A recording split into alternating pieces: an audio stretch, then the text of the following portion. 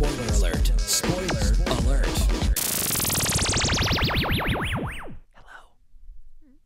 Hello?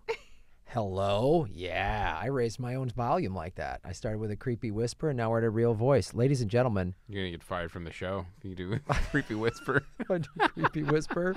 Gets me fired from the show. Oh, wow. It's that the climate's that bad? Yeah, it is. Right. Yeah, it's just now it's creepy whispers. You get fired from it. Just a creepy whisper? Yeah, it was more like a haunted. It wasn't like a sex creepy. No, it doesn't matter now. Oh, Rosie's offended. Oh, my God. All right. You're my witness. I'm a white male. She's a minority lady, so I'm guilty. Hey, Rosie. Welcome to Comedy Film Nerds episode, spoiler episode. Spoiler episode 70. Oh, the big 7-0. Yeah, it's and The Disaster Artist. This is a movie we were looking forward to. We're going to get all into it. And we've got a super fan with us. We've got a super fan. That's Rosie Tran, everybody. Real quick up top, if you're new to the spoiler up, so I know we have to do this every time, but we're going to talk about the entire movie, the ending, key elements of the movie. So if you have not seen it and you don't want it ruined for you, press pause, go watch the movie, and come back. You might have to watch both movies for this one. Yes, yes. So the reason we're doing the Disaster Artist spoiler app is Rosie texted me like a month ago and was like, Graham, I want to do a Disaster Artist spoiler app. And I was like, okay. Like, I didn't think. Usually we get somebody like, I want to talk about Thor, Ragnarok, some big blockbuster. And it's Jackie. And it's Jackie Cation. Yeah. It's almost always Jackie. So Rosie, you saw this come across your computer and went, I'm in. Okay, this is what happened. So I was at LA Podfest supporting my friend Yoshi. He was on one of your panels. You've done, we had Out of the Box in the festival, I think 2 years ago? Yes. And so I was there supporting and watching, and you were prepping for Comedy Film Nerds, and you played the trailer for The Disaster Artist. And I was like, Graham, what is that? And you're like, it's about the movie The Room. I was like, what are you talking about? And you're like, The Room. And I felt so stupid. I'm like, oh my God, I don't know what he's talking about. So I went home, and my husband had also seen a weird like Disaster Artist Room video on Vox talking about how The Room is the greatest, worst movie of all time. And I was like, why don't we know what this is? So he surprised me and bought it online. And we watched it. I literally had no idea what the movie was about. I knew nothing of You never remember those billboards on Highland Avenue? I did, but I didn't put two and two together. Ah, okay. So I remember the billboards, the giant billboards. And let's back up. Where's the only place you could buy the DVD? On TommyWiseau.com or right. on Amazon. Yes. Yeah. So I had no idea. You and your husband are perfect. So I had no idea what I was getting into.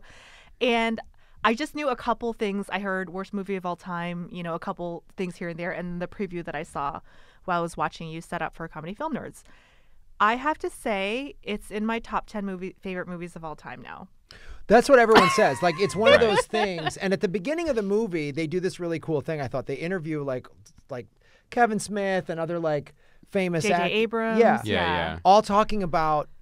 I mean, if you didn't know what they were talking about, you're like, oh, they're talking about The Godfather or something like that. The way they described this movie, they're like, you could never make this movie if you tried to. Right. You could never duplicate it. It was inadvertent lightning in a bottle. Yeah. I actually don't think it's a bad movie because afterwards I analyzed it. I took a deep inner soul journey, and I was like, is this actually a bad movie? What is the purpose of a movie? To entertain? I was entertained. Right. To make to make me laugh. I laughed nonstop. I couldn't stop. I was giggling like a little schoolgirl on, high on weed for the first time. I was like, this is so funny.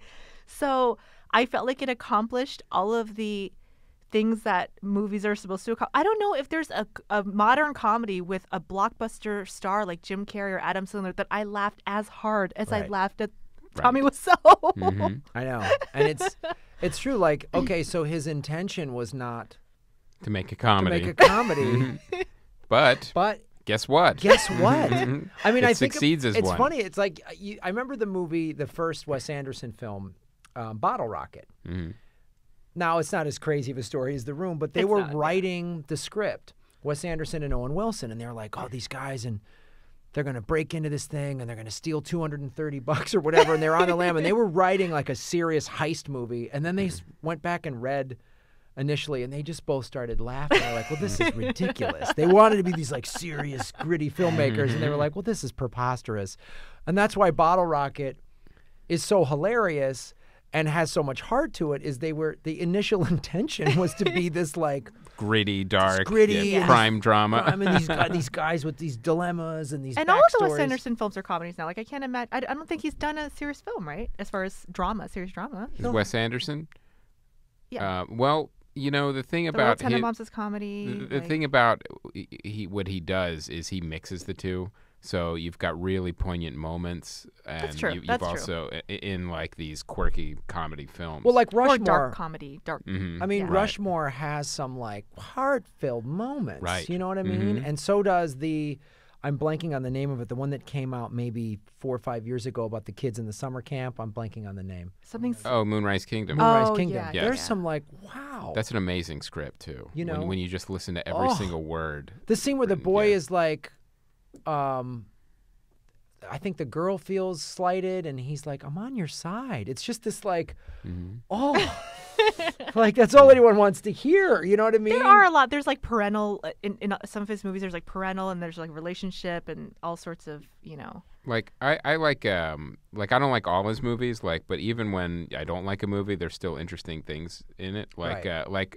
and sometimes I like the ones that other people didn't like as much, like the Darjeeling Limited, the I one like on the that train. One. Yeah. I really liked that one, and that one like did not do well at all. I think the last few didn't do well, but he always has something very, very But interesting. well, Let's do our ad read. let's do our ad read. Before we get into the before we get into .com yes. and how they fulfill orders. Ladies and gentlemen, this episode is brought to you by Warby Parker. Warby Parker glasses, a new concept in eyewear, and you get a free home try-on program. Order 5 pairs of glasses, try them on for 5 days. There is no obligation to buy.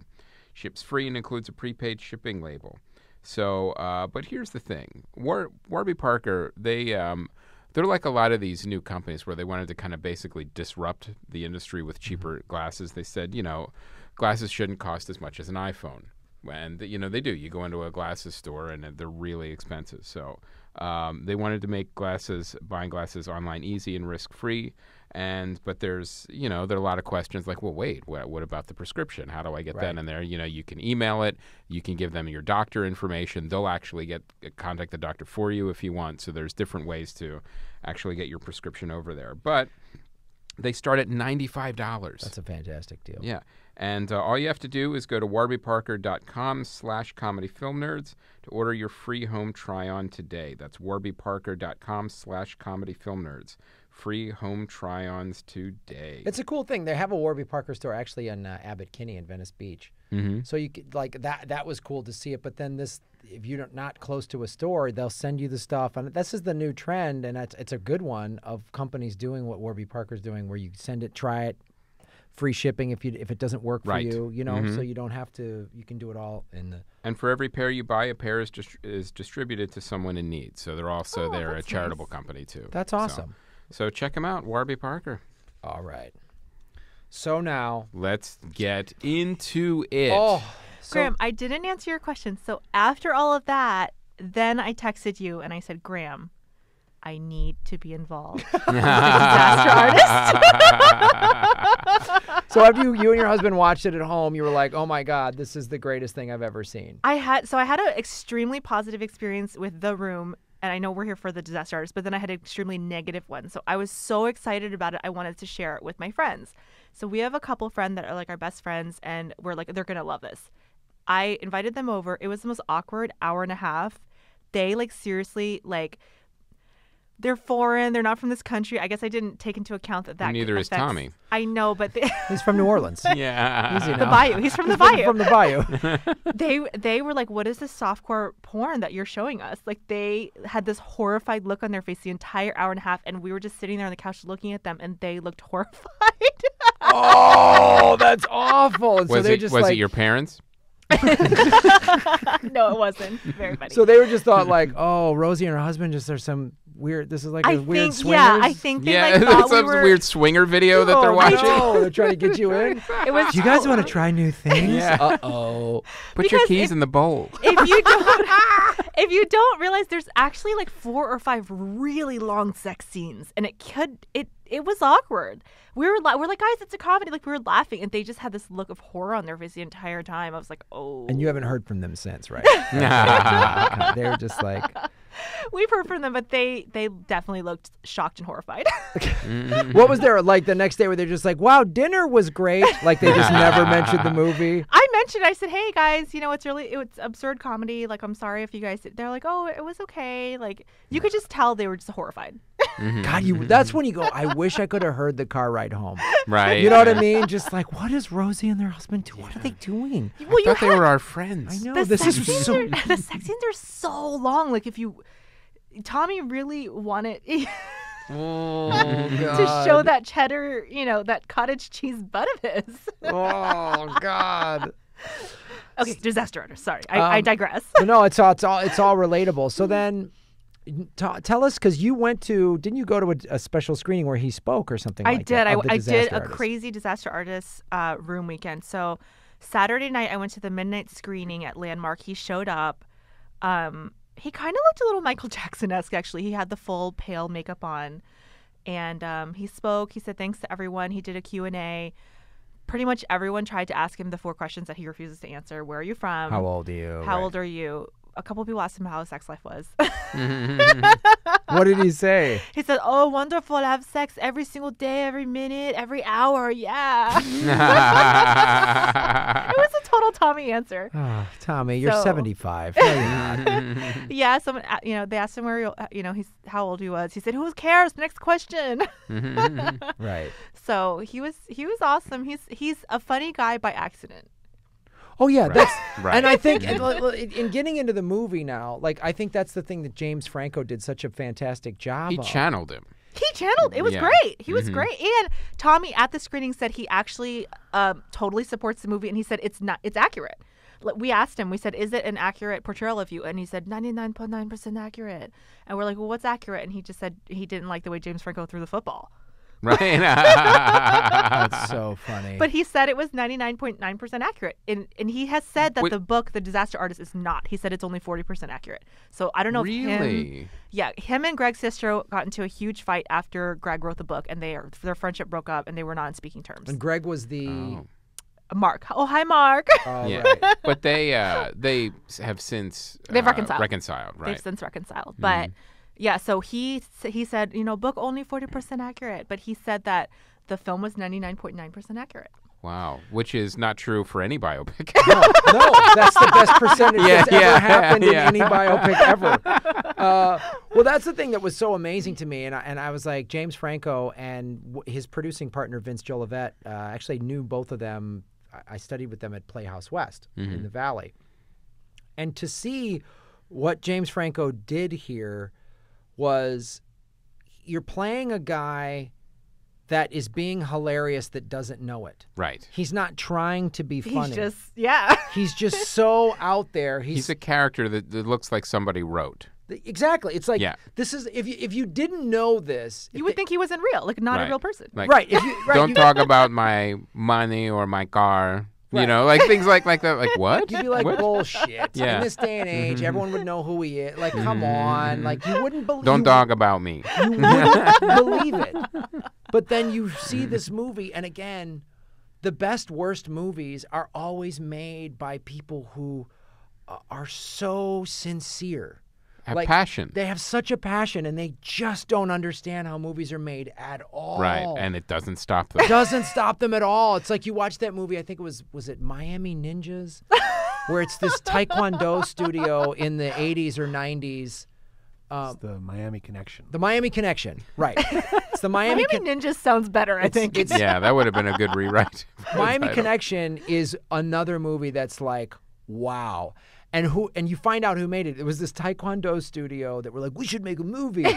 No plots, nothing making sense. You know what I mean? People just show up for no reason, and then it's like a fight scene has to happen. It's just they just wanted to show off their moves. All right, now I have to watch Taekwondo Connection or whatever. Taekwondo Connection. What Miami That's Connection. The prequel. Every single title so far is better than the actual title that has been mentioned. Miami Connection is.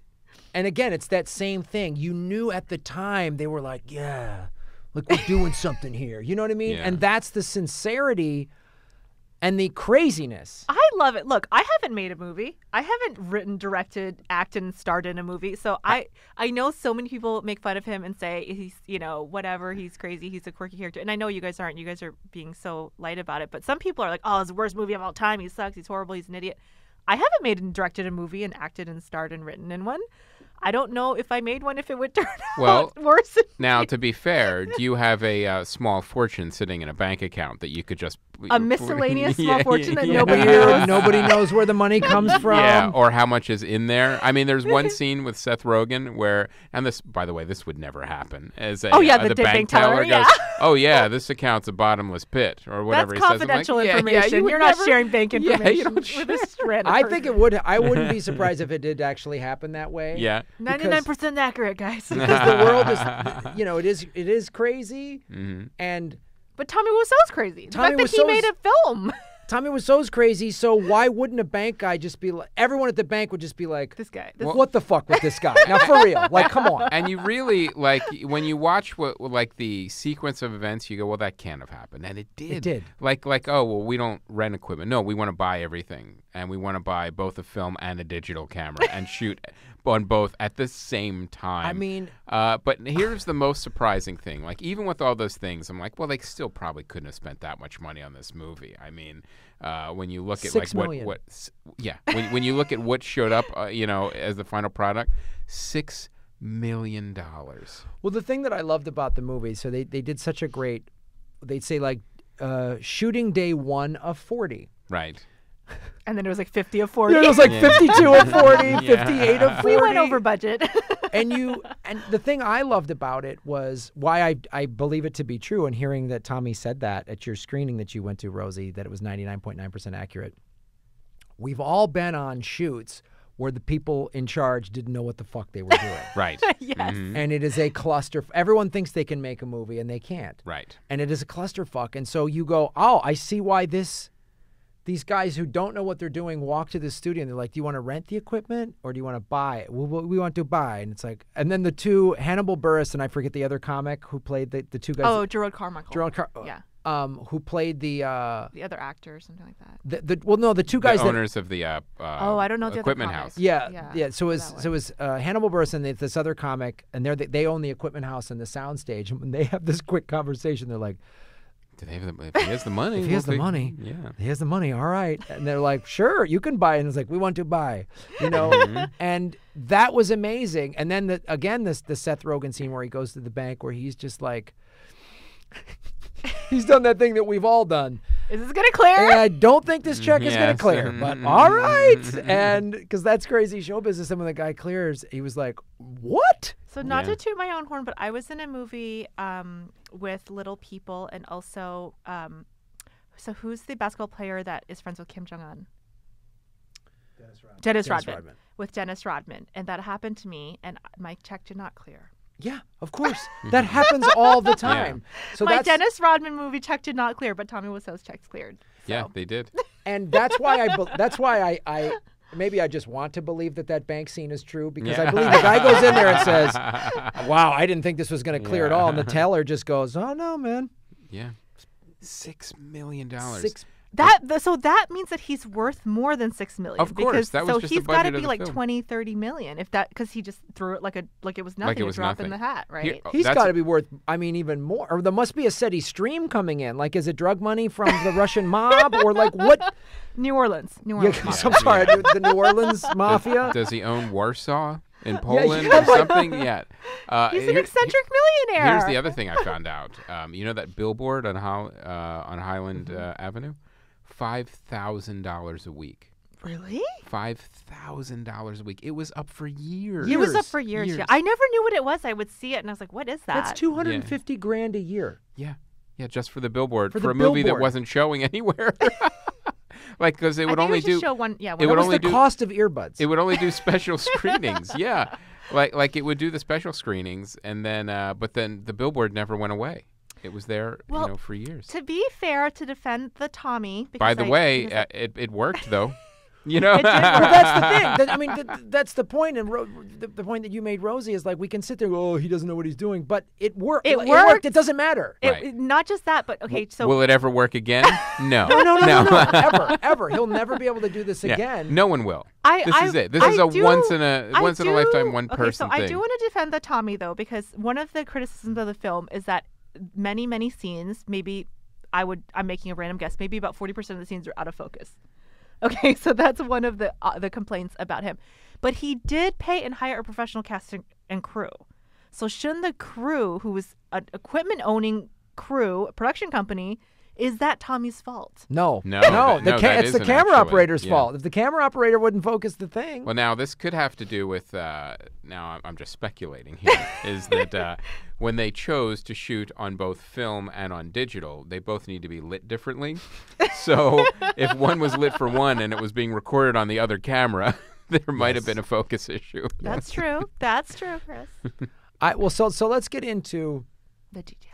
the of details of the disaster film. artist. Overall, Yes. I obviously really like this movie. It got a It little. was fun. It was a fun. It was It a was blast. really fun, yeah. I was in an audience that was mostly the college-age kids that go to these midnight screenings because one of them is in Westwood, you know. Right. And everyone was laughing and having a blast. And where it slowed down a little bit for me is when and again, I'm nitpicking here. The movie's a blast. If you haven't seen it, you don't have to know anything about The Room. It's a blast. Although it helps. I think it helps It definitely a lot. helps. It Yeah, definitely I think helps. it helps a lot. And I think it's such an LA thing because and they even he waves at, this isn't the actual Angeline, but there's a woman in a pink car that just waves Right. at him, and that's such a, when you first moved to LA. There's I this thought I lady, was going to see Angeline. Dennis Yeah. Woodruff's car. Yeah, I know. We didn't see that. They should have put Dennis Woodruff's car in there, but literally that billboard, Angeline and actor Dennis Woodruff were such a thing. If you moved here in like the late 90s or Right. 90s or Angeline's still around. I I've know. seen her on the freeway. I saw her on the 101 like maybe within the last year. Still in the pink Corvette. Pink Corvette. Mhm. I saw her one time in person. She looks a lot more haggard, though. No. How old is she? Is she older than Tommy? Oh, you she's think? got to be older than Tommy. Yeah, She's got to be. I'm what, surprised 70? Tommy didn't put her in the movie, in The Room, the original Right. The Room. She seems like a perfect The Room character. I want to cast a real actor. But no, so the one scene where it did slow down is when Mark moves out and they sort of have their breakup Right. a little bit. I was like, okay, but maybe that, I don't know, because it almost seemed like, so Tommy's in love with him or something? That's the thing I did not get, because I felt like there was a sexual vibe that Tommy had on him, but they never, on Mark Garcia's character, but I don't think he's gay. I think what that scene was trying to portray is that Tommy doesn't have a lot of friends. He felt betrayed, right? Yeah, and he had the one friend that he had was moving out, and this is the one that he brought down from San Francisco with him. So he felt betrayed, like that he was picking the girl over him. So I think that's kind of what they were trying to show in that scene. I want to know if people were really laughing at the first movie premiere. Oh, they had to have. They been. had to have been. I Yeah. think especially if you're, I would love to talk to someone that was actually at that one, but I find that you're in LA. Everyone here works in the entertainment industry in some capacity. You know what I mean? Yeah. Like, I think this audience, the LA audience, is way more film savvy than Right. most, just because the premieres are here. You know somebody, even if Yeah. you don't work in show business. You know, Even if you're like an accountant or something, you Yes. have at least 10 friends that are in the yes, entertainment and industry. you've gone to some free screenings. Yeah. And And I'll tell you, it's the Franco brothers. They really look like these characters too. Mm-hmm. Like they really look like the real people. Like he looked like Greg. He looked like Tommy. That like you could tell time was spent into not only setting up like the world, like what you're saying, like everyone's in the business and everyone's in Hollywood talking about the industry or whatever. But there was a lot of attention to detail in this movie, which I really liked. I noticed that too, yeah. From everything from the recreation of the scenes to what the main characters actually looked like, even from like all the weird chains and belts that that Tommy would wear. That Hashtag true. He was wearing 2 very large belts when Yep. I met him. that James Franco he was wearing. and like all that was recreated. Like so, you could tell this was a passion project for James Franco. Yeah, and for all the right reasons. Because sometimes a big celebrity goes, "Oh, I want to," and their passion for it is just. This was a fun passion project. Oh, it was great. Yeah. Obviously, he's like anyone who saw the movie, saw The Room, and went, "Oh my god, Yeah. who the fuck? How do we? Let's make a story about this dude." And then when the book came out, I'm sure he was like, "Okay, buy the rights to the book. Let's do this." He's mentioned in the book too, James Franco. I think. Yes, Tommy says he would only have 2 people ever play him, Johnny Depp or James Franco. Right. And this is before they bought the rights and they were playing it. He just said it. Right. Like at a screening or an interview or something. He said, "I'll only allow 2 people to play me." Oh, that's so great. These 2 really good-looking actors is who he picks. Fantastic, Tommy. And James Franco even stayed in character as Tommy Wiseau in between shots while directing the film. So, but I can see that. I could totally see I think that. you kind of have to. I feel like it would be hard to go back and forth. You Right. couldn't, because it's not just like sort of, get in this emotional state. You're done. And I think you couldn't flip back and forth between that specific speech Like pattern. accent, yeah, that accent, weird, mumbly. Oh, hi, Mark. Oh, hi, Mom. Yeah, I hi, would like Mom. real movie. Like you couldn't just then at lunch be talking regular. No. But that's the thing that was so amazing too about the stinger at the end credits, where there's a party scene and the real Tommy comes up and interacts with James Franco as Tommy in the stinger at the end of the movie. That alone is worth watching the entire film for, because he's just like, "Who is this guy? Who are you?" And they're both talking to each other. And it's just like, I give props to James Franco's acting. He wasn't doing like mimicry or an impression. No, he He was channeled. channeling, yeah. Yeah. I liked before the credits when they compared the original room scene to the James To the Franco room recreation. That scenes. was so Yeah, cool. That was Yeah. because then that also too made the disaster artist that much more impressive, because you saw they went to great care.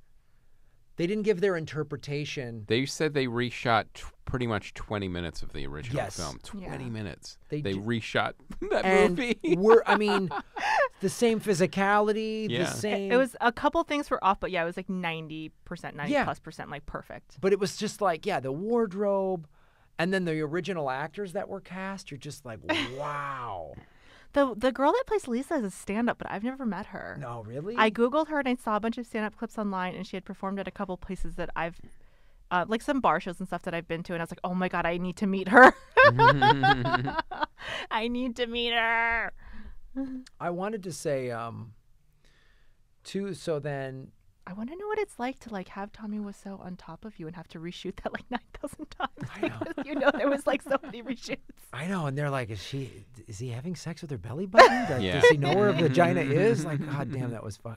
Seth Rogen and Paul Scheer, their characters, I thought played. Paul Scheer did a great job of playing like a crew guy that's fed up. Right. Mhm. That's probably Which worked- is all of them. all of them, just fed up, just enough. That's so true.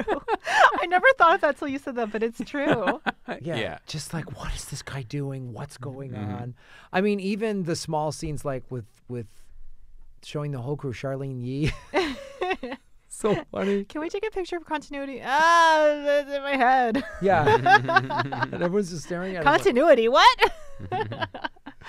It's so great to have all these people who are like, well, this is how you make a movie. We always do this. And then to have the head person be like, I don't want to do that. Yeah. And they're all just bewildered. It's fine. Yeah. Yeah, it's okay. We do it this way. The scene where My favorite scene in The Disaster Artist and in The Room is the same scene, and that's the scene with Chris R., who is The drug dealer? The drug dealer. played by Zac Efron. Played by Zac Efron. That is my absolute favorite scene, because when I was watching the original of The Room, it's such a jarring scene because you're like watching this like softcore porn, and then all of a sudden he's just like screaming like, "Give me the fucking money! Give me that!" You're like, "Whoa! What happens? Like, what genre is this film?"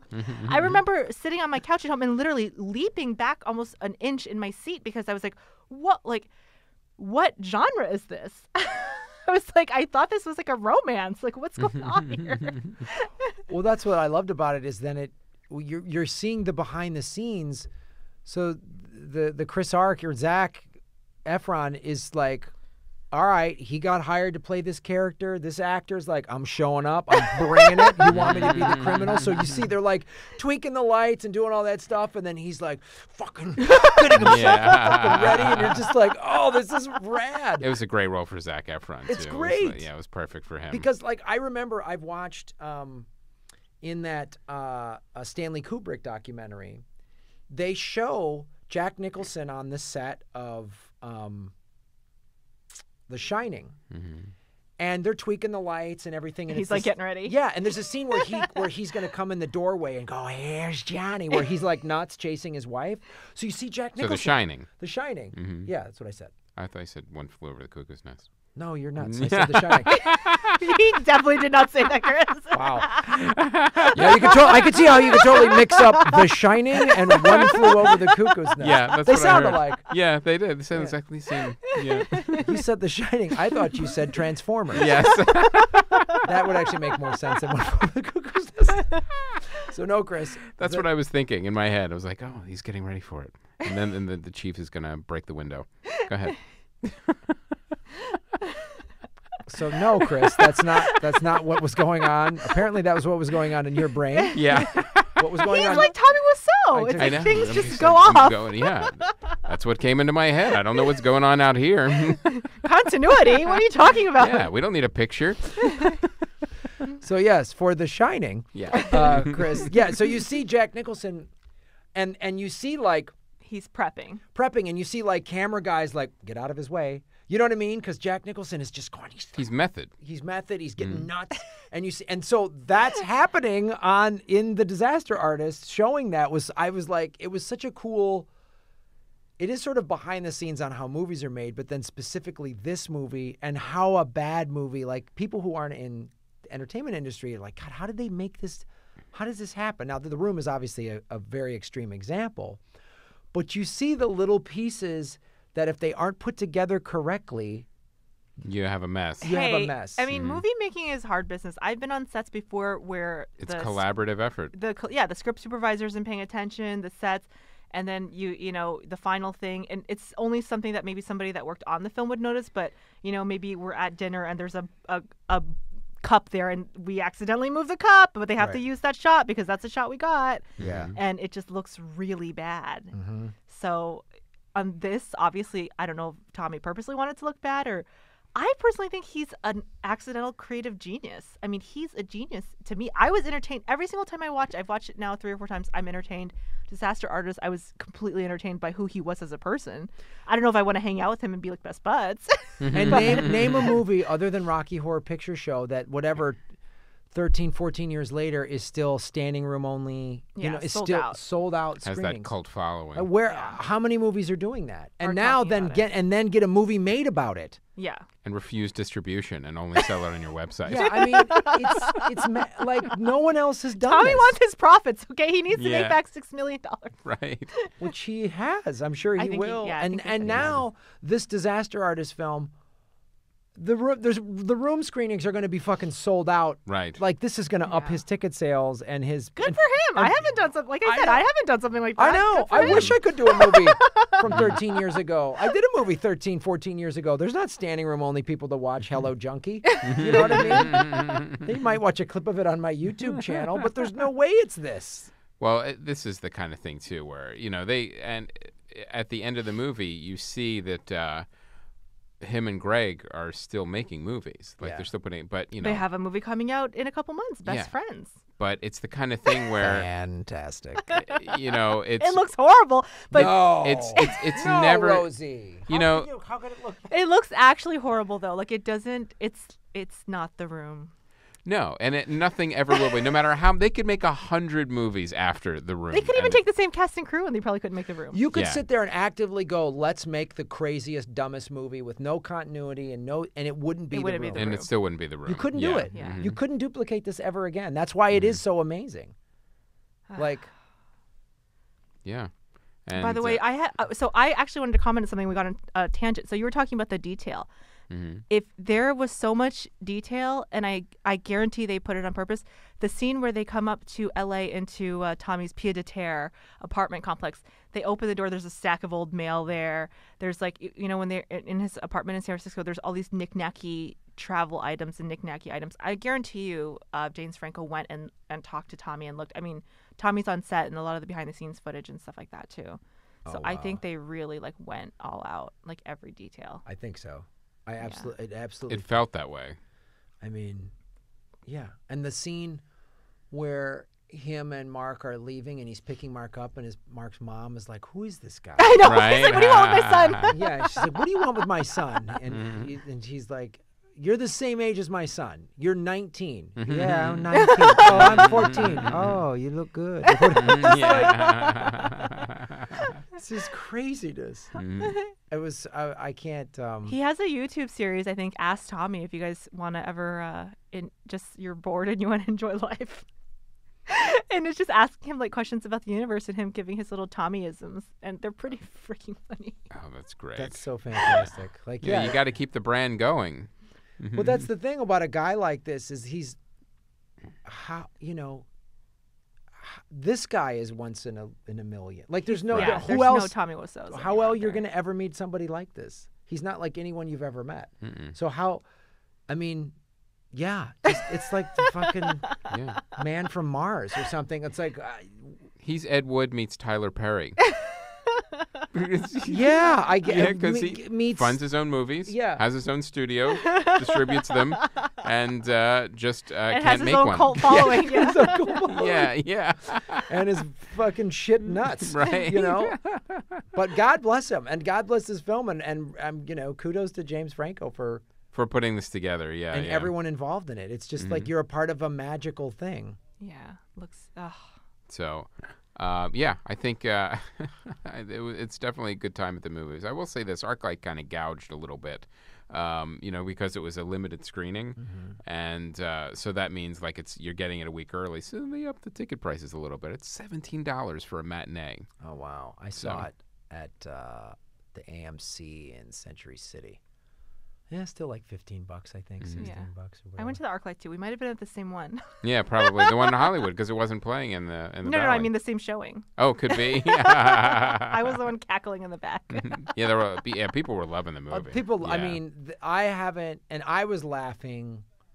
We've talked about, and you said this at the top of the show too, is like, especially as comedians, we're way too judgmental about a comedy. Yeah. Like this movie's a comedy, so we're like, okay, I get that joke, that's cool, or whatever. But this movie, I was fucking howling, man. Because it's all character driven. That's what I was gonna say.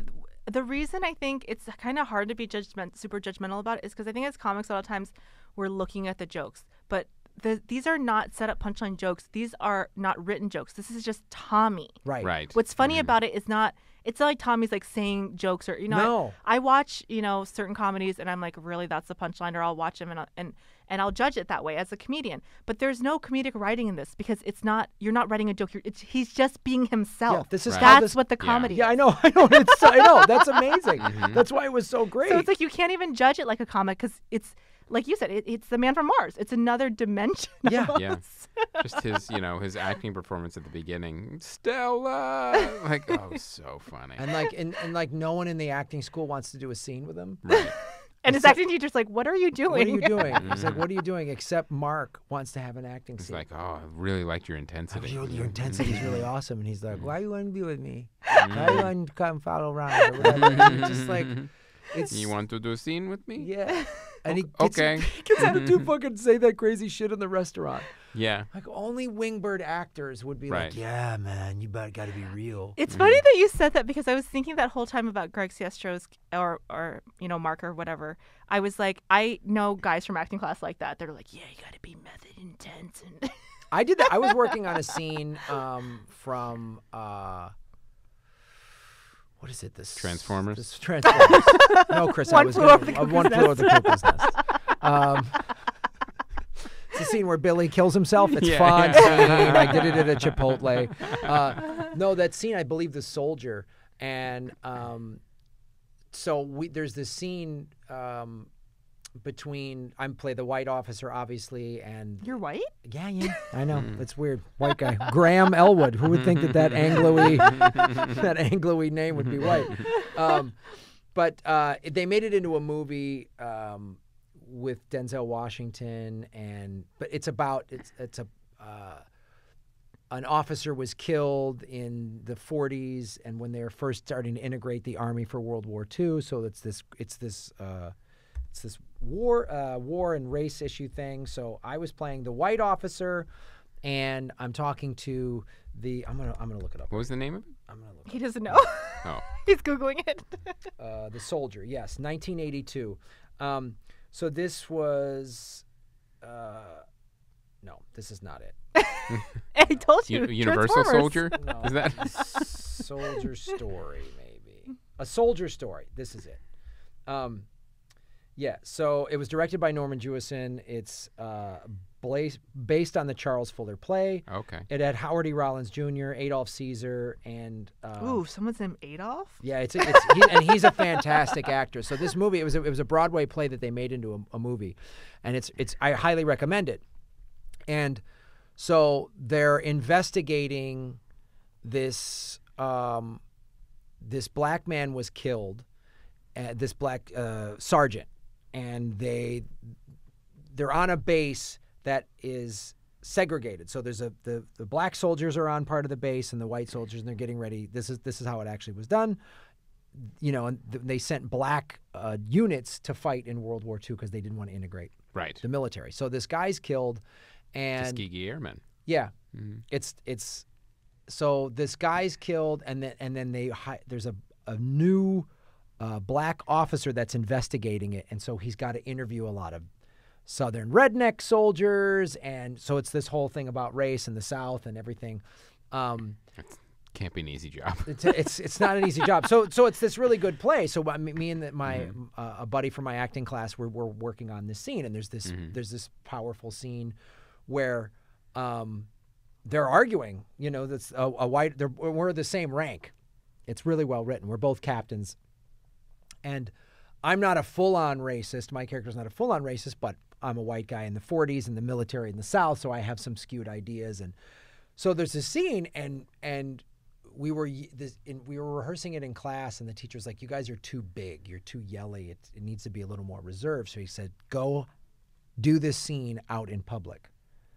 And like the N-word's being thrown around in the script and all this stuff, and we're just like, I'm like, all right, man, you know. And so we you know, we're in a Paquito Mas, but it actually was for this purposes, it was good for the scene, because then we learned how to be intense but not as loud. Yes. Yeah. Be intense in a public place. Yeah, because that's, you know, as a young actor and on a stage actor, you just make everything big and loud, and on film it's like known as the taquito technique. Yeah. Created by Graham Elwood. This is my taquito acting technique, guys, and really good salsa. But so anyway, like watching that scene of these two young actors like do that. I was like, oh God. One young actor. One young actor. Sorry, Tommy. And James Franco, who's my age, and I'm 32. I meant he was playing Tommy, who was supposed to be a lot older. Yeah. James Franco's my age. I'm 48. He's around there. He's right in that wheelhouse. All right. But he's not 19. But he's not. Which is what Greg Siestra was playing a 19-year-old. So. So yeah, it was that reminded me. What do you want with my son? Anyway, what else? Anything else to? I think we covered this movie. Rosie, final Both thoughts. movies. Since October, your life has been changed. You saw because of you, actually, Graham. Because of you playing the trailer at LA Podfest, my life has been changed. I had to take one of my favorite out of the top 10 and put The Room up there, and maybe Disaster Artist. What got bumped? I'm not sure yet, but One I know. Flew Over the Cuckoo's Nest. Did Chris just say The Shining? I thought I heard him say The Shining. So you gained a movie and lost a couple. Yeah. A lot of ups and downs since Podfest. A lot of ups and downs since. If you guys could have seen their horrified faces, I mean, it was like, we started watching it, and I thought, okay, you know, they're a little uncomfortable. There is like an opening sex scene and a threesome scene with Denny. A little awkward, right? I was like, okay, I get it. I'm being patient. You and your husband should have started making out or something weird. You put your hand on her leg. Let me just say, I love my friends. They're two of my best friends in the whole world. But if you do not laugh at cheep, cheep, cheep, cheep, cheep, Right. there's something wrong with you. Yeah. I did not do it. I did not do it. Cheep, cheep, cheep, cheep, cheep, cheep, Yeah. cheep, cheep. It's the most insane scene. He wrote it into the script. He wrote the words cheap, cheap, cheap into the script. Who does that? When would, in your mind, would the words cheap, cheap, cheap ever be like, this is going to be such good dialogue? Comedic genius. That's all I have to say. And then the football scene in the alley, and then during the credits when they showed the original And then that other random couple that had sex in the house, the guy that left his underwear. It's like every part. Wait, this is the couple that visited you and your husband? Every part of the film is like literally the opposite of what someone using logical thought would do. Yeah. Right. That's the beauty of it, because it is a case study. It is a stream of consciousness. That's a very eloquent way of putting Very it. polite, Chris. Very polite way of putting it. All right. Well, Rosie, where can people find you online? I know your podcast. Yes, listen to my podcast, Out of the Box podcast. I've or been you on can it. Find me. You've been on it twice. You're one of only 2 guests that have been on twice, Graham. Nice. Oh, wow. Cheap, cheap, cheap, cheap, cheap. Cheep, cheep, cheep. Cheeky, cheeky. Or on Twitter at Funny Rosie. Nice. Yeah. Guys, it's official. The FNX stand-up show, Custer's Last Stand-Up, is going to be. We're shooting our first show December 17th out in at the San Bernardino, the theater on the San Bernardino Valley College campus. We've got 4 amazing comics: Leah Mansfield, Sheila Chalaki, Jim Rule, and Mark Yaffe. It's a Native American stand-up show, and world indigenous people, and just also big-name comedians. So if you go to grahamelwood.com, you'll see the dates there. So come out December 17th. You're supporting a cool new channel. It's only about 5 or 6 years old, FNX, First Nation Experience. And tickets are $15, $10 if you have a student ID. So come on out and support this. I'm directing it. I'm producing it. It's a big deal. So you'd be supporting me and seeing some really cool comics maybe you haven't heard of. And we're going to be doing 13 of these episodes, so please come out to 1 or more of them if you can. Now people can see it on PBS? Is that where? Yeah, else so they can see FNX it? is carried on a bunch of different PBS channels. It'll be out on the network in the spring. But if you are in Southern California in the next 3 months, come out. Check out a show. Check out a show. Come to a live taping. You're helping, you're getting to see how TV's made. Very cool. It's really cool. So I want to mention, too, the final episode of Conversations from the Abyss has dropped for Season 1. And this is called Good and Evil, about an angel and a demon who discuss the nature of good and evil in a coffee shop. And it stars Cecil Baldwin from Welcome to Night Vale. So check that out, Conversations from the Abyss. I think that's it. That's our show. Thank you so much, Rosie Tran. Thank you for coming to Podfest. Yes. And watching our please. show that changed your life. Thank you for alienating your friends. Yes. And All in the name of movies. all in the name of movies. I'm glad you texted me so we could have this experience. Thank you to Aaron Brungardt and everybody here at the ATC. My name is Graham Elwood. And I'm Chris Mancini. And as always, remember, Han shot first. Cheep, cheep, cheep, cheep, cheep, cheep, cheep.